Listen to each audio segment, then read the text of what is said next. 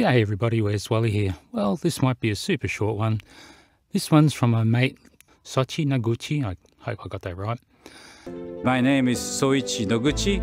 Except my friend Adam, Level Earth Observer, put me onto him a while back.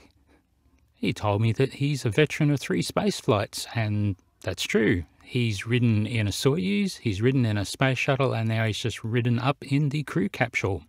Anyway, astronaut or astrodame, whichever way you want to look at it, Noguchi says the SpaceX ship offered the best flight to the ISS. I believe he's been in 3 different types of spacecraft, supposedly. And Noguchi says the SpaceX Dragon 9, which took him the other day, is the best. And he says the crew capsule is the smoothest ride. That's hardly surprising. But anyway, the other day, Soichi had his first spacewalk of this trip to the ISS. And guess what? He did a little quick stream to YouTube. But there's no sound, which is why I'm talking over it. Because I guess in space, no one can hear you stream. This is getting silly.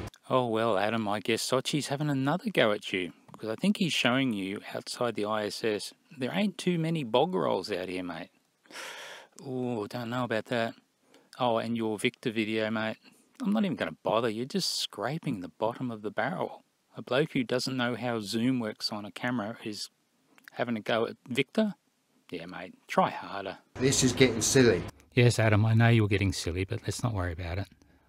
Well, guys, I hope you enjoy some of these beautiful images that Soichi's showing us here. I particularly love the tool belt and the way all these things just float in very random directions, and I don't know quite why they're doing that. Certainly don't look very wet, do they? I hope you enjoyed that as Soichi got up close and personal with the universe.